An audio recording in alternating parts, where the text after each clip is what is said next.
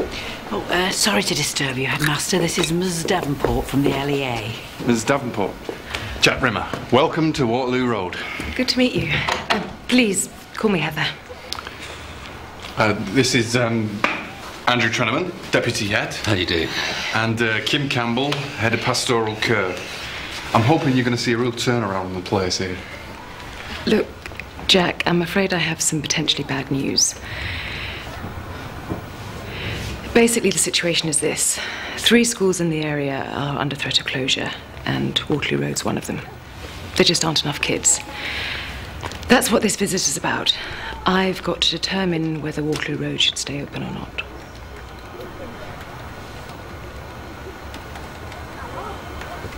Well, thanks for springing that on us. Well, I'm sure that Heather's only the messenger, Jack.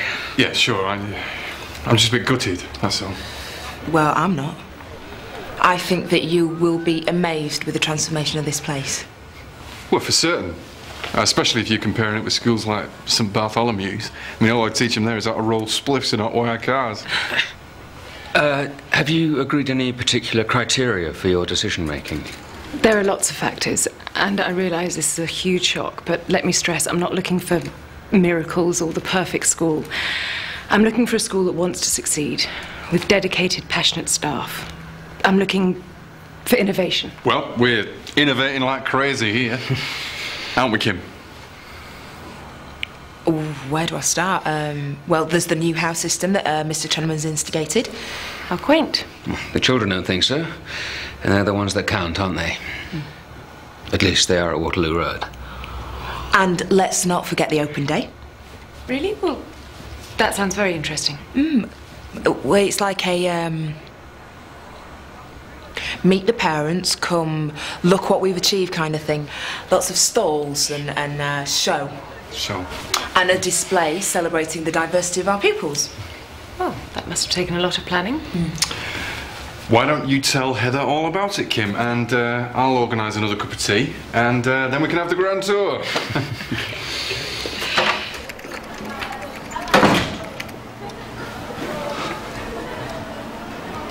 That's it, I'm afraid. School could close. So, Mr. Rimmer wants you all to pull your fingers out today. We're screwed. I suppose if you can't afford to keep a school going, you can't afford to keep it going. Can't imagine anyone at the town hall going to the barricades over this place. They'll have a for sale sign slapped on the gate soon as. Well, that's the sort of positive spirit won us 2 world wars, isn't it? Well, Sean. I suppose we should be grateful Mr. Rimmer's seen sense and sent Steph Haydock on a trip. Pity it isn't one way. Quiet! Apologies for my tardiness. Davenport's, but had to get these copied. Assistant's off sick, as usual. Good morning, Mr. Hudson. Oh, yes, morning. Right, quiet, you lot. Let's get cracking. Open your homework, jotters.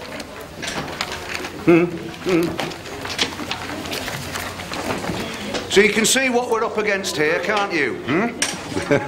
He's dyslexic, aren't you, Peter? I.e. thick. Right, right, take one, hand the rest on. To show the community that it is as much a part of the school as Waterloo Road is a part of the community. Say that again, that last bit. Sorry, part of the community. Yeah? Right, that's it. Okay, is that enough jargon for you? We want to chuck in some of your multicultural expertise. Right, okay, okay, how about this? Miss Campbell, Head of Pastoral, will be there to answer questions on the ethnic diversity within the school. And the steps that we take to ensure... Slow down! Sorry. The steps we take to ensure, that each child is treated equally and with respect regardless of race, religion or culture. Brilliant.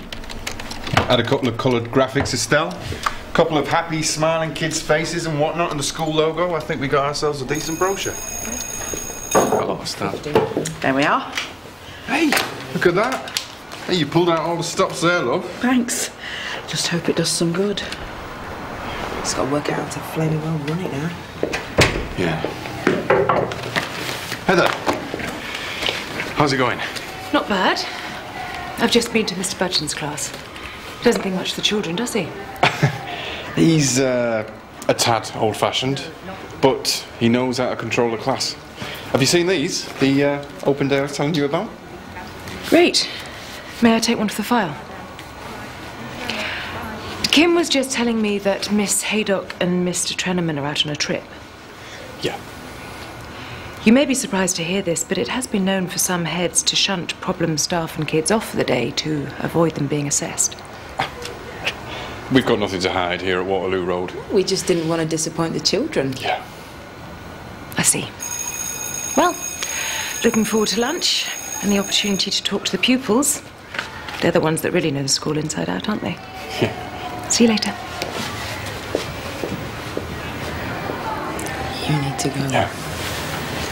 It's Mr. Clarkson. He's a dead good teacher, isn't he? Oh, he's gorgeous.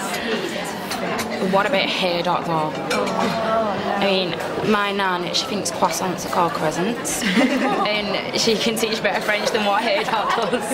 And it's still important for some people as well. You know, like her, she wants to go into travel.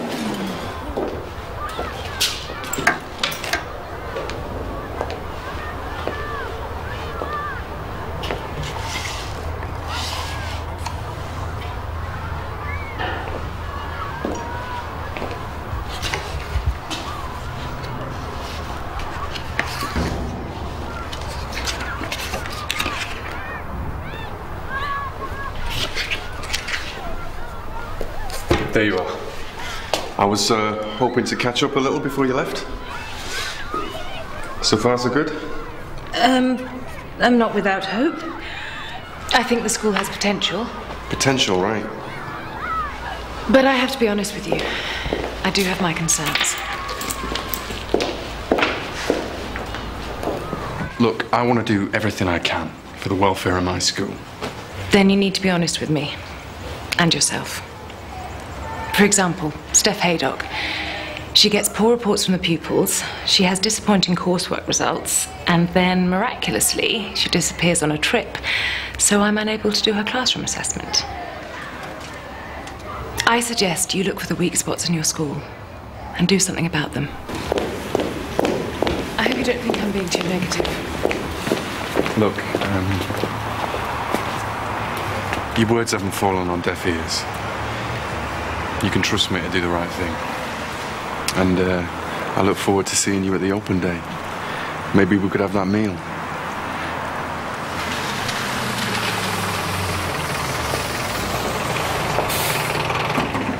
Come on, you lot, get a move on. Welcome back to the House of Fun. Hey, Michelle, you've got good taste. If I was 20 years younger, I'd be after him myself. Miss Haydock, I presume? Yeah. Well, I'll leave that situation with you. Bye, Jack.